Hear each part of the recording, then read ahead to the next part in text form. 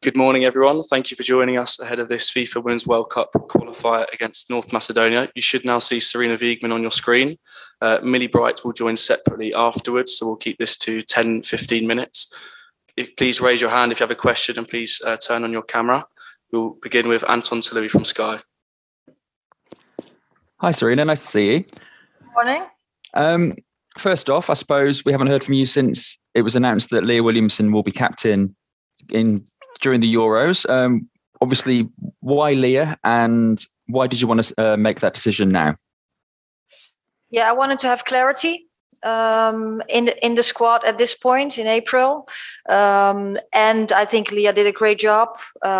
She's a very good player. She connects people on and off the pitch, so that's why I made her the captain.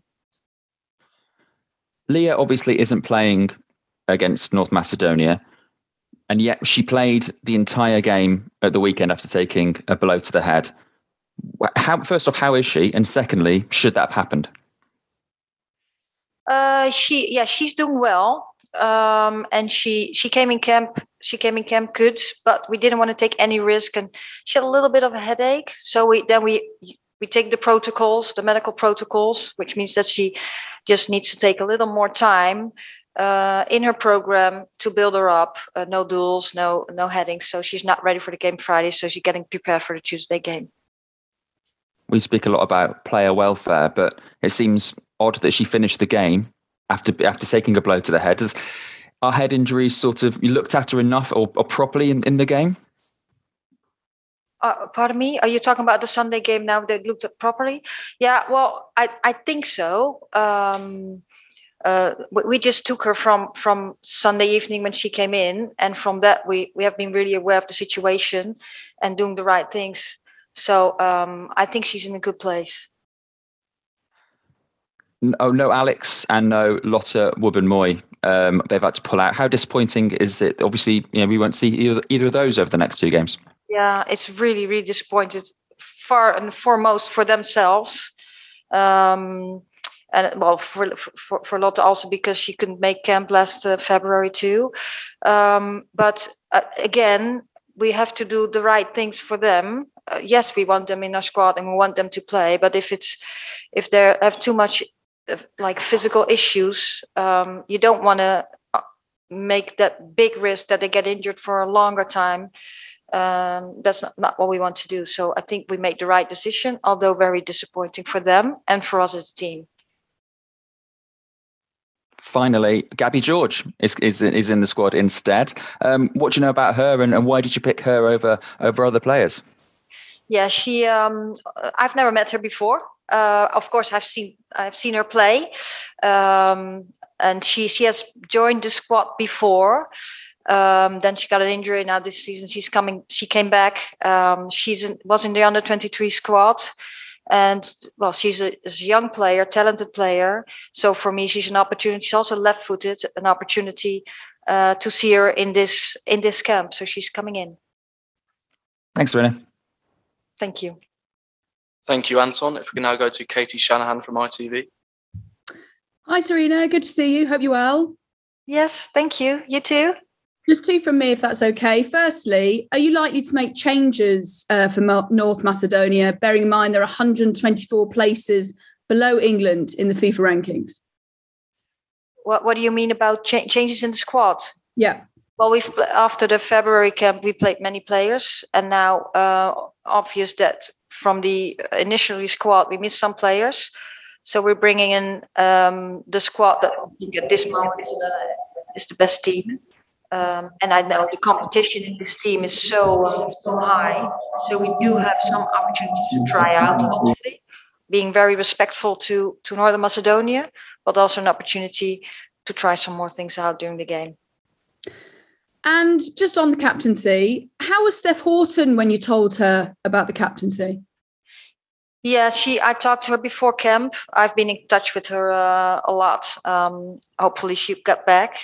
But yes, she took it very well, I think, really as a leader. And yes, of course, she's disappointed because she has been kept in this team for so long and she has done a tremendous job. So lots of respect for her. But she also knows, and that's what we talked about too, she hasn't joined this team for a long time. She came in September and had to leave because of an injury. She started playing with the club in January again, and then she had to step out again. So she has missed so many things. And then at the other hand, also, we hope she will get fit, but then she still has to be fit. She has to perform. Then she's starting to compete if she gets fit to hopefully compete to making the squad. So that's too hard to wait for that. And with all the things we've done during this season, that I thought this wasn't the moment to wait and appoint the captain. Is it going to be a race against time for her for the Euros? Is it going to be really quite tight for her injury? Well, yes, it is, but she takes it step by step. And that's how we approach it together. First but we are in contact all the time, and we'll see how far she gets. She gets support from the club, she gets support from us. And then when she gets back, then obviously she has to perform right away when she would come in training camp. So yes, it is. We know, and we just take it step by step.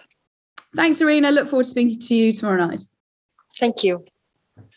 Thank you, Katie. If we can now go to Dan Pedden from FAWSL Full-Time Magazine. Hi, Sarina. Hope you're well. Good morning. Thank you. Yeah, good. Thank you. I just wondered what Gabby George's reaction was to the news that she'd been called up. Yeah, well, she was with the under-23. She was in Spain. So Mo Marley first informed her, and then I gave her a call, and she was very excited. Perhaps a little surprised, but she couldn't wait to come over and join this team. So that's good to hear.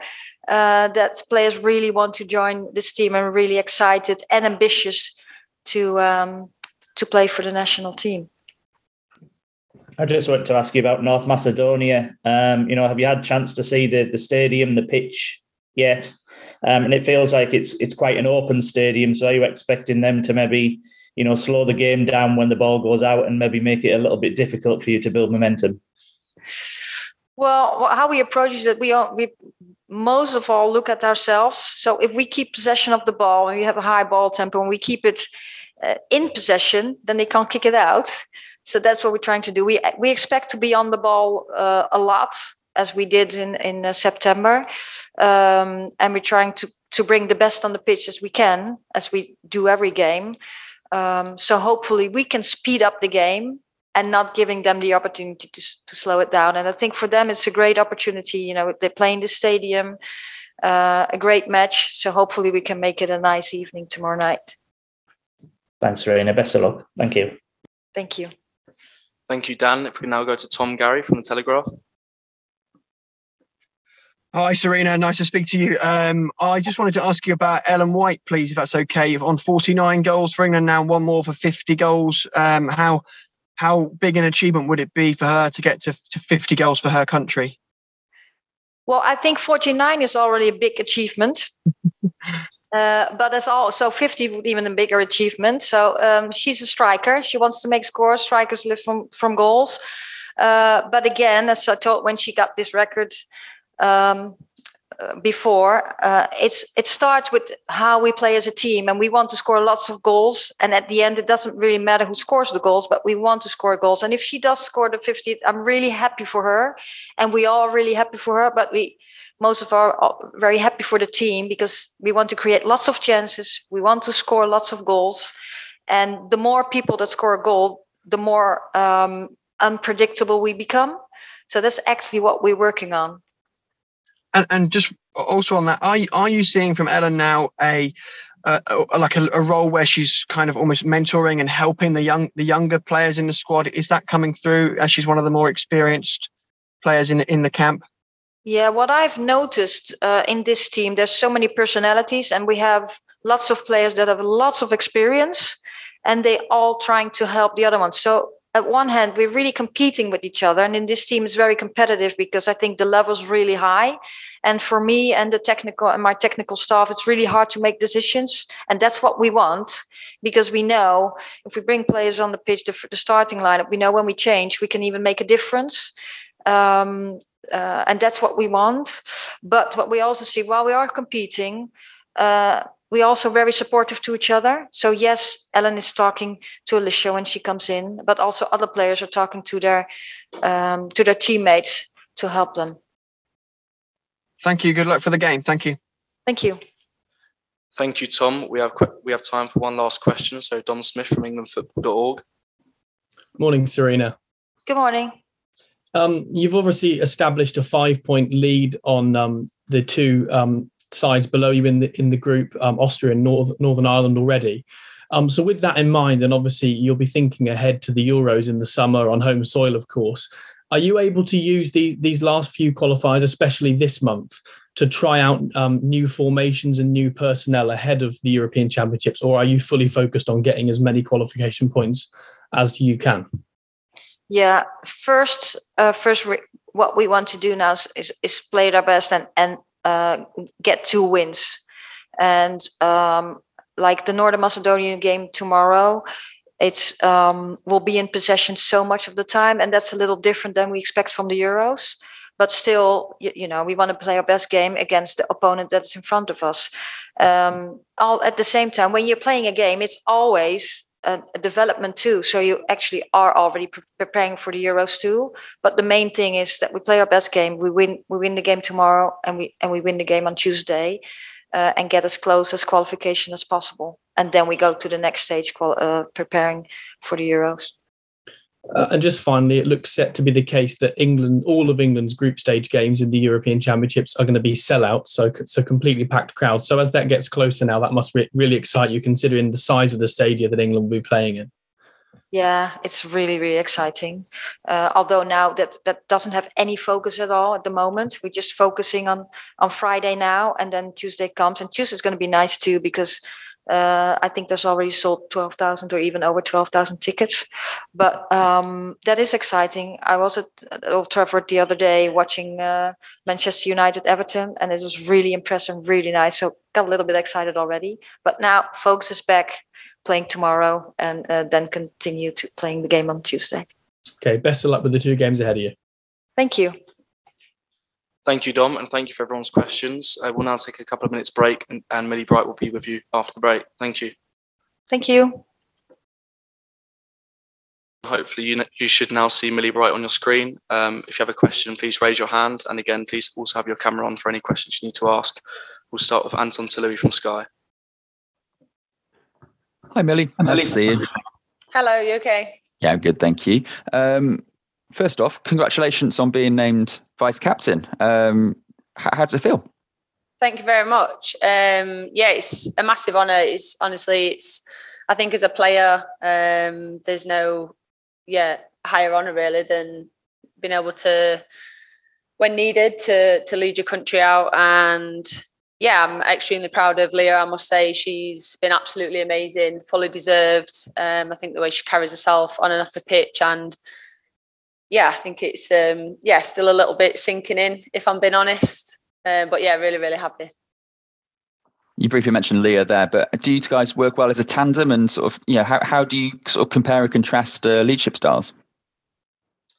Yeah, I think it's just natural. I don't think we have to work too hard in being on the same page, and we get on really well. So I think we have the same mindset on the pitch, front-footed. I think I might be a little bit louder than Leah. I think we work off each other really well, but really looking forward to building that relationship on and off the pitch, and hopefully bringing success. We just heard from Sarina talking about she wants goals from all over the pitch. And that's certainly what you provided recently. How have you found sort of your new role as goal scorer and Golden Boot winner? I think that's still sinking in from last camp, but it's something that I've really wanted to add to my game. I feel like I do have a lot of presence, and I've just really been lacking in providing goals for the team. But for me, in any way, shape or form that I can help the team be successful and win, I will do. Still striving to get on the score sheet and put other people in good positions to score goals as well. How surreal was that moment, though, when you were there with the Golden Boot, with Alexia Putellas? And do you still have the trophy? Yes, I do. I did ask her if she wanted to take it, and she politely said that I could keep it, being a defender. So, a lot of respect for her, and thank you for letting me keep the trophy. But, it was very surreal. But I think, again, it just shows when you keep at something and you keep pushing that you can be successful. So, it's given me a taste of what I want to go on and continue to do. Not sure if I'll be up there again, but yeah, you never know. Thanks, Millie, and congratulations again. Thank you. Thank you, Anton. If we can now go to Katie Shanahan from ITV. Hi, Millie. How are you doing? Hello, I'm good, thank you. How are you? I'm very well, thank you. Last time we were speaking, you had the Golden Boot trophy in your hand, so good to see you since then. I'm just interested to see how you and the players are going to change your mindset from winning the Arnold Clark Cup to now, with respect, playing against North Macedonia, who you've previously beaten 8-0. For us, our mindset remains the same. We want to go out there and have high standards. We want to win the game, but first and foremost, we want a good performance to show our qualities. And yeah, I think it's when you've come off a high, we have to be prepared to go out and play again. You know, we can't just stay in that high moment. You have to come back down and get back to the hard work. So for us, it's about going out there tomorrow and like I said, doing all the right things and getting the job done. And the game against North Macedonia last time was actually your first under Sarina. So how much have the team progressed since then?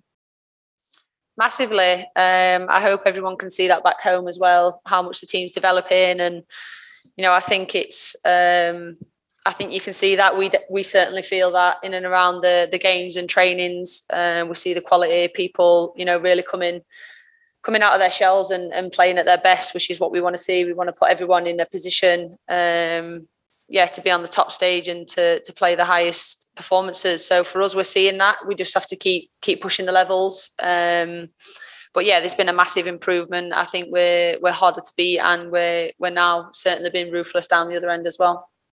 Thanks, Millie. Best of luck tomorrow night. Yeah. Thank you, Katie. We now have time for 2 more questions. So if we can go to Tom Gary from the Telegraph, please.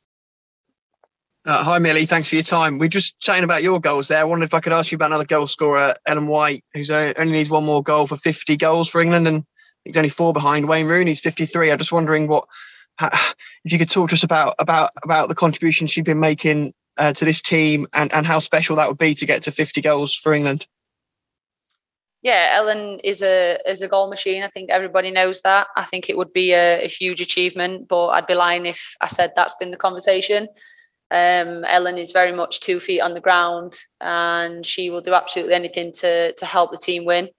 So yeah, it's not really been a conversation, but I'm sure it will be when she eventually achieves it. Thanks, Millie. Good luck for the game. Thank you. Thanks, Tom. And then if we can end with Dan Pentland from FAWSL Full-Time Magazine. Hi, Millie. Hope you're well. Obviously, North Macedonia was the first game for Sarina Wiegman. Other than goals, what else has she kind of done to help you improve your game?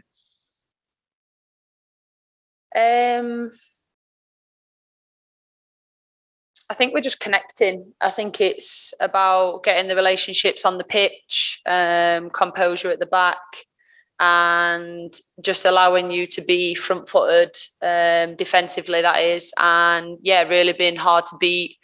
And, yeah, not only being ruthless in front of goal, but making sure that, you know, our priority is keeping clean sheets. Cheers, Millie. That's great. Best of luck tomorrow night. Thank you. Thanks, Dan, and apologies to anyone who has their hand raised and we weren't able to ask a question. We now have open training for the first 15 minutes, so Millie will head out to that. Thank you, everyone, and hope to see you tomorrow.